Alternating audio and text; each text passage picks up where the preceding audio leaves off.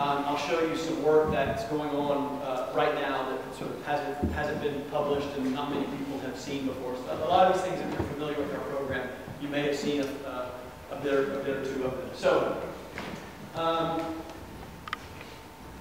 So, if you don't know anything about the Rural Studio, we're an architecture school, just like yours. We're a 5-year program in the United States.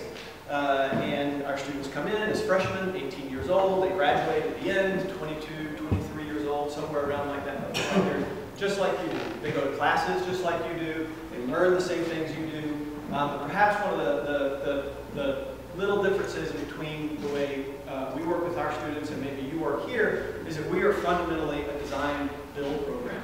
So everything that our students design in the classroom, they build everything. So if you design it, you build it. If you build it, you design it. So what's really important in this work, first and foremost, is that every single thing that you're going to see, every single thing you're going to see has been designed and built by people just like you. Exactly where they are, or exactly where you are in your education. So the power of young people who make a decision that they want to do something, and then they do it, right? That's remarkable. That's what you can do. The change that you can make in the world today. You don't have to wait till you're older. You don't have to wait till you're grown up. You don't have to wait till us old folks get out of your way and let you work. You can make a difference. So it sounds dumb when we say it, but the fundamental premise of our program is that you learn how to do things by doing them, right? Not just by talking about them, not just by reading about them, not just by studying about them. We do all those things, but if you really want to know how to do something, you do it. The second thing is that architecture is not a commodity. Architecture isn't something that, or good design, I should say, is not something that just wealthy people that can afford it, get, and nobody else gets it. As an architect, if we're a profession, like, say, a doctor is a professional, we have an obligation to act in crisis. So if a doctor's driving down the road and they see an accident on the side of the road, they have to slam on the brakes, stop, get out of the car, and immediately respond, immediately help. They don't ask if the person who's had an automobile accident has insurance or can afford to pay for medical care. A doctor, as part of their professional obligation, responsibility, has to act. If you know anything about the Rural Studio, you know some of the early work from the program. We started designing and building houses, and typically because we didn't have any money, and we were working in a very poor place in the United States, in western Alabama, the rural South, we had to build things using no money. So this house was built out of hay bales. This house was really about collecting water. It's called a butterfly house. It collects water in the roof so that the family can use it. This was a chapel, a place of worship. It was actually built out of automobile tires, filled with earth, ram-tight, covered in plastic, and became a really, really sort of celebratory place. So built out of tires in an old barn that had fallen down, built out of nothing. That's a little bit of the work that we're known for. Set the program in this direction that is still going on today. So this ancient Chinese proverb, this is a really important touchstone for us, but the provenance of it is a little suspect because it actually came out of a fortune cookie in a Chinese restaurant at our university. So I don't know if it's really an ancient Chinese proverb, but it's still pretty good, right? You can't learn to swim in the field. So what we take away from that is it's really important to get out in the world. Right, like we're all doing here, to get out in the world and see what's going on, and you know, if you want to learn how to swim, you got to go to the river, right? You got to go where the action's happening, right? Really obvious. There's another less important or less obvious part built into this, but infinitely more important, is that when you actually find yourself in a field, you have to wonder what in the world you're doing thinking about swimming. That you should actually be thinking about what you can do in a field instead. Right? So that became really important to us. The place that you find yourself is where the work is. It's where the work happens. There's so much to do in the place that you find yourself. You don't have to go ranging around and kind of looking for it. Work will come to you. So this is our field. It's very agrarian, very agricultural, very rural. It's at the sort of confluence of 5 major rivers in the United States. It's the Alabama River on one side, the Mississippi River on the other, and the Black Warrior, Tombigbee, and Cahaba River in the middle, all slowly over millions of years, painting back and forth across this landscape and depositing soil from the northern part of the United States into the southern part of the United States. And it's what made the soil traditionally such a fantastic place to grow food. This is the United States, of course. There's New York, there's Washington, D.C., Chicago, Los Angeles. There's the Rocky Mountains. Disney World is way down in the south. And that's Alabama, right there. Down in the southern part of the United States, southeastern part of the United States. This is our state. Our program is associated with a university called Auburn University. It's on the east side of the state. Birmingham, Alabama, is our large business metropolis. It's where kind of all the money is, and this is what money there is in the state. That's where it is. Hell County is the place where we work on the west side of the state.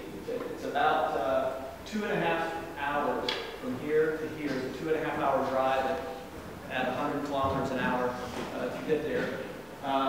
Montgomery, Alabama is our civic center. It's where our seat of government is for the state. It's our state capital. And Selma, Alabama is located in the middle. So that becomes important because this part of the world is, if you know anything about the United States, you may know that we sort of went through our own kind of civil rights turmoil in the 40s, 50s, 60s, and in the 70s, where African Americans basically worked through the leadership of Reverend Martin Luther King and countless other black leaders to gain the right to vote in our country.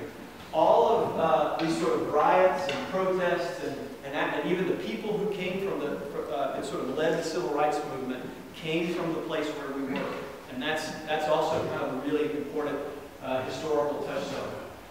It's a place of great wealth. There actually is a lot of wealth, even in this part of the United States. But it's also a place of absolute abject poverty. It's embarrassing when I'm at home and in the United States, and I show pictures like this of where people live. It's infinitely more so when I have the opportunity to go abroad and say that we have people in our country that live like this. But we do, and they matter. These are our clients that our school works with. This is a mobile home, house trailers, trailer on wheels. This is our competition. So this is really what we're trying to replace. It looks pretty easy, right? It looks like not much competition. But if we have time, I'll talk about it a little later. This is the stiffest housing competition, I believe, in the world. It's tough to beat. There's a lot of things about it that make it work to some level for folks. But that's what we're in competition with. In the United States, about 13% of our population lives under the poverty line. In Alabama, about 16% of the population does. In our county, in our small county where we live and work, over a quarter of our population lives under the poverty line. So it's compared to the surrounding, it's a remarkably impoverished part of the country. It's actually the poorest county. The counties that we work in are the poorest counties in the United States. That said, we work with some of the most honest and hardest working people you'll ever meet. And in the landscape, we have some of the most honest and hardest working buildings to learn from. And so being in a place and being able to look at the vernacular building in the place that you're from becomes really important. Again, you don't have to look across the ocean or look across the country or what have you. You can look around where you are and look at the way people used to build where you are, and you can learn really dramatic lessons. This one is a great touchstone. It's actually not a house. It's a tobacco barn. You guys are keeping us at a distance. This is our architecture building. So I've heard a lot of sort of complaints a little bit about your resources, the place you have to work. You wish it was better. This is ours. We love it. Couldn't be better.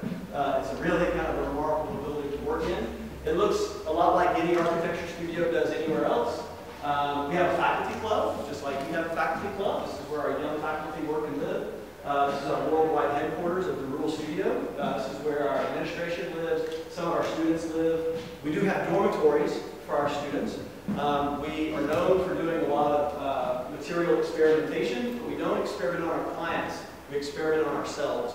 So the students actually design and build housing for themselves, and you'll see that they're very tidy and clean and neat and studious, just like you guys are. This is what a typical class looks like. They look very much like you.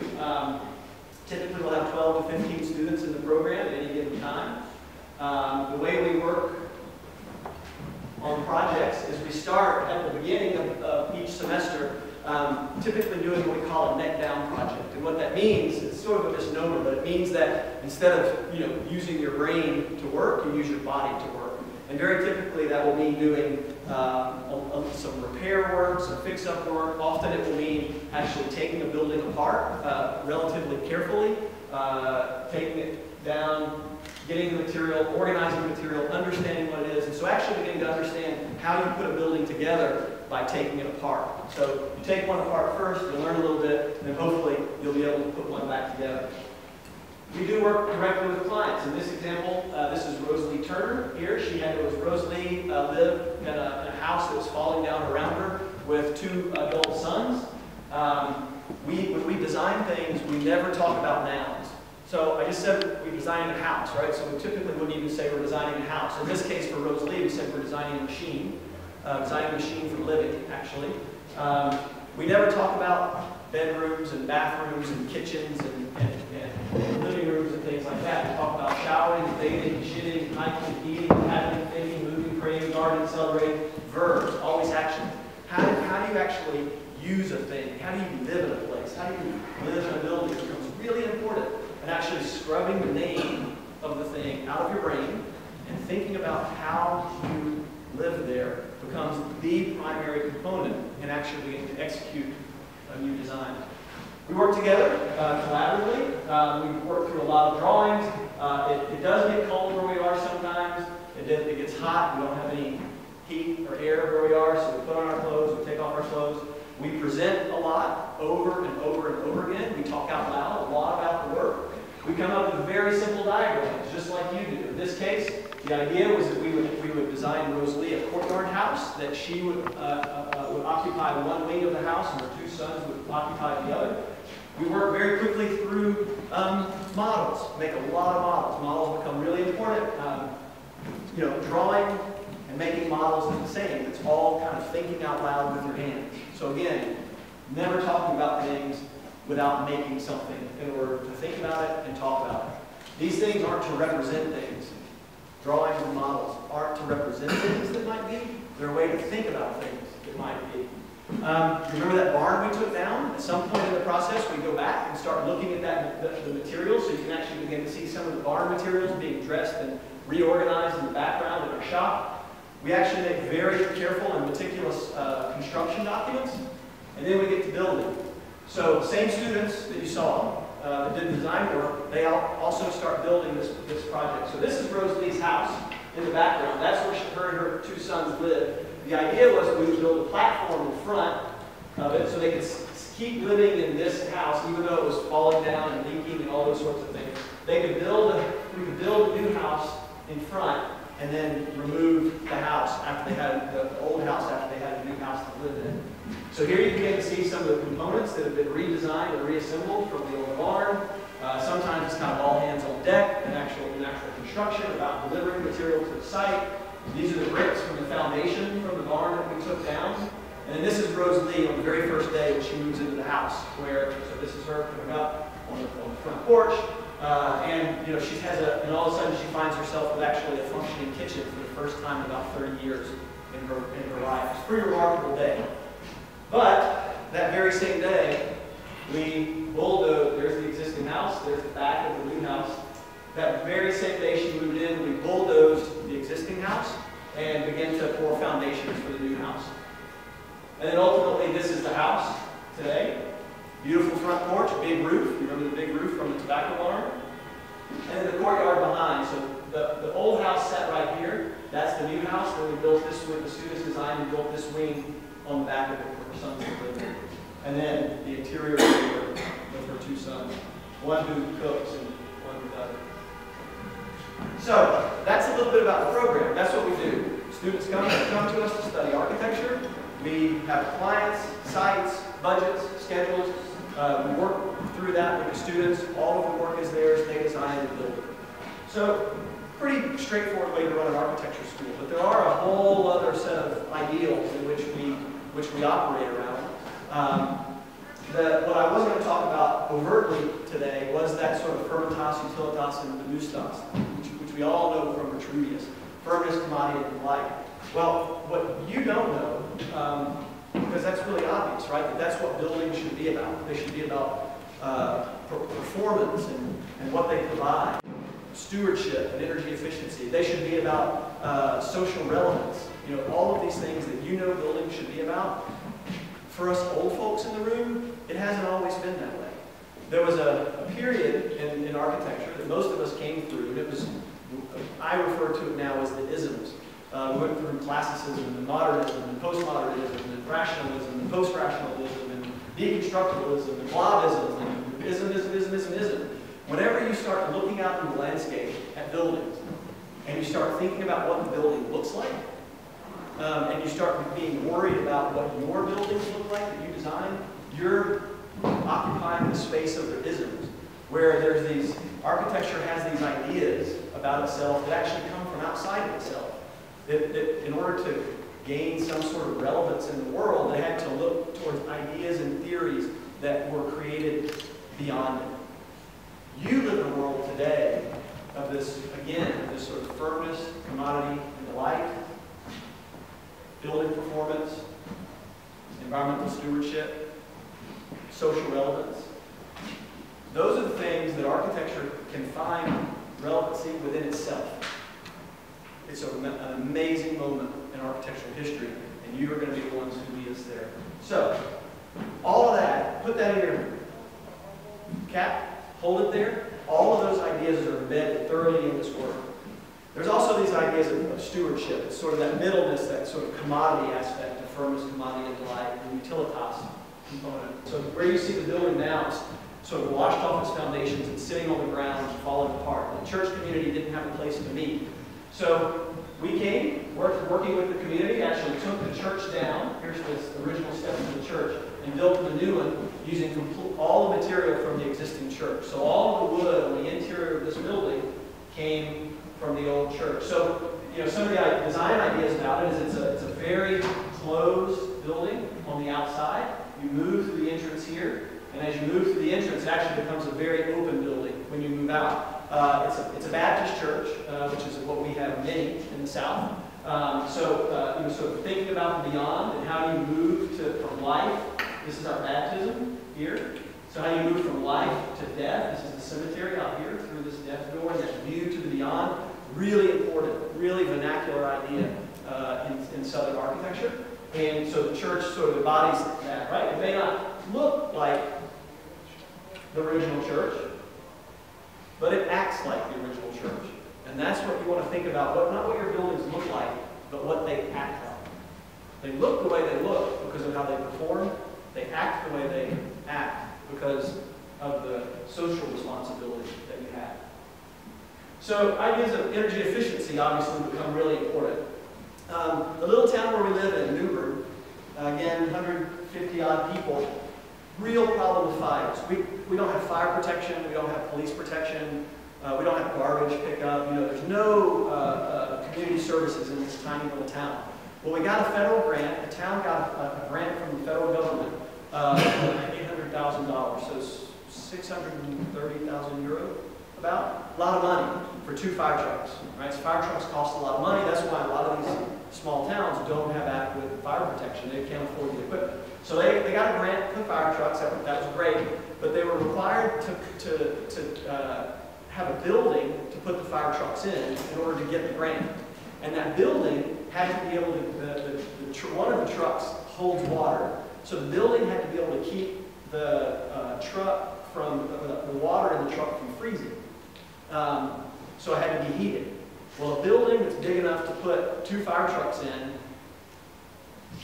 can't afford to heat it in a sort of a traditional way. So the town almost had to, you know, it cost, in here it costs about $1,500. I'm bad at the euro conversion. What was that, 1,300 euro a month to heat the building in order to be able to get the trucks. So the town doesn't have any money. They couldn't afford that. So they almost turned down the truck. We heard about it. We said, well, maybe we can solve that problem for you. So 4 students decided to take this on as their project, their design and build project. So I won't go through the whole process, but they designed the project and built it. And this is basically under construction, and then how it works. It'll be one that all of you are familiar with, right? We have a concrete floor. Well, you got to have a concrete floor because you've got to have trucks parked there, right? So double duty for the concrete floor. In the winter,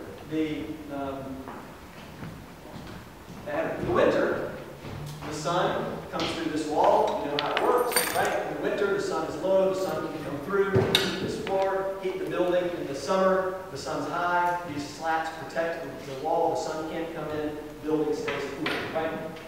Works like a charm. We were able to perform energy modeling on the proposed building, sell it to the government. The government gave them the money. They got the money. They got the trucks. We built the building. It's fantastic. Now, ultimately, what's important? So, it's a great energy efficient building, but this is the first building that was built in Newbury, our town, in 110 years. Right? And so, normally what would happen now is that building would be built way back here, you know, off the street, right? So it has lots of, you know, there's lots of room around it and things like that. That's just, for some reason, that's the way we build in America. We pull everything back from the streets. But our students said, no, it's a town, it's a city, it's an urban building. There will be other buildings that come, and so it has to be an urban building. And so this notion of pulling it up close to the street, brilliant. The students actually talked about, you know, someday there'll be another building, and another building, and another building in this town. And they have to learn, the town has to learn, the organism of the town has to learn about what being urban is. Cities grow. You know, all cities came from the rule of people living in a place and staying in a place. It becomes a lantern for the town, and it also becomes a meeting place for the town, which ultimately will become important a little later. This idea of material efficiency is also really important, right? So it's not just how you reuse material and how you use energy efficiently, but also can you actually begin to use building materials in a more efficient way. So this is a project, one of our projects that I would say is a beautiful project, love it. It's actually one of my favorite ones, but doesn't use material particularly very efficiently. Although the students and we at the time thought that we were.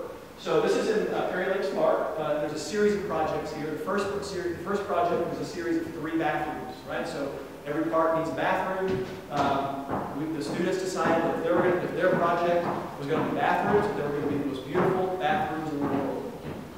So the first bathroom, it's the mound toilet. So you sit here, come through the door, you sit here, and when you sit, you look out the landscape. So you get this sort of very redacted, beautiful view of the landscape. We call it the mound toilet, the ground toilet. So you actually begin to get this really low, the toilet is actually sort of down under the septic mound, or down below the septic mound, built into the septic mound for the project. The second one is the tower toilet. So you come, you sit, and then you look up, and you have a completely sort of different relationship with the forest. So again, all of this is in a park, right? So how do you take something that's so banal as a toilet and actually begin to use it as a device that it helps you understand the place where you are a little differently, right? Toilet's kind of one of the few places, and so I don't guess we should dwell on too much, but toilet's kind of one place where we still kind of sit down and take a second and can just think, right? And so being able to look up and think is really important. The third one, we have in the United States, we have this saying, you can't see the forest for the trees. You got that here? Something? Yeah? Yeah, how do you say it? In Moldova, it's a bit different. You can't see the forest because of the tree. Yeah, so you can't see the forest because of the tree, right? Or you can't see the tree because of the forest. It's interchangeable, right? It's sort of, the world is complex, right? Well, in this toilet, we're in the forest, and it's all about seeing the tree, right? Seeing the tree. So after the toilets, we built a, this is in a floodplain. It's on the Cabo River, beautiful river. It floods all the time. Every 6 months or so, it floods. But it floods very shallow. So in order to inhabit the forest, the students designed and built a boardwalk. And their idea was that they wanted to touch the ground lightly. Right? Well, so what we see in all of these projects, what architects usually mean when we say we're going to touch the ground lightly, it means that we touch it really heavily in fewer places. Right? So there is a shit ton of concrete in the ground in this project. There's so much concrete in the ground, it's beyond belief, to get these things to pick up and hover off the ground. But this boardwalk goes to a very beautiful pavilion that the students designed and built. It also leads to a bridge, a 130-foot bridge, so 94 meters, maybe, bridge, right? Is that right? Somewhere? It's long, it's big, it's long. It's a long pedestrian footbridge. Students designed to go back. Again, you can see a ton of concrete in the ground. But it is a beautiful bridge. It sort of spans this creek. It opened up a brand new part of the park that you couldn't formally get into. It's done through a relatively simple device to think of, but difficult to execute. 3 triangular shaped bridges, one that balances on one end, one that balances on the other, and the third that sort of dropped down, after these 2 were built, dropped down in space and held, and then the walking plane hangs below it. So this is the structure the students designed and built, put it together in pieces, put it on wheels, could take it like a trailer down the road with a giant crane, lift each of the pieces into place. And then, of course, this is the experience as you cross from one side of the creek to the other. Now, what was interesting is you saw on the one side of the bridge there was a lot of concrete in the ground, right? A lot of concrete. If you look on the other side, it's wood, because we couldn't get concrete across the creek. There was no way to carry it across. Right? So that changed the game for us. And this is where we really started to think about kind of efficiency. Instead of building in kind of these sort of traditionally contemporary ways, if we just put a lot of resources in the ground to build, when we began to expand into the next part of the park, which the goal was to build a 100-foot birding tower. So it was like taking that bridge and standing it on end. Right? So the bridge was a hard enough structural problem. Taking and standing on end was a completely other problem. And we couldn't do it, we couldn't put any concrete in the ground to do it. Really had ourselves and the students scratching their heads. But ultimately they did it. They built another beautiful boardwalk. You can barely see one of the support posts here. This is a double cantilever. It's about 12-meter double cantilever hidden in the cypress swamp. That boardwalk winds its way through the swamp, and ultimately you wind yourself up at the birding tower, 90 meters tall. So what the students did, again, this is not just a material efficiency, but they're also all of these sort of ideas are tangled up with one another. Instead of actually designing a tower, they started designing a tower that was 90 meters tall. It was sort of an impossible engineering task for 4 students. Again, there are 4 students working on this project, just like you. It's kind of an impossible task for anyone to do, doubly impossible for 4 students to do.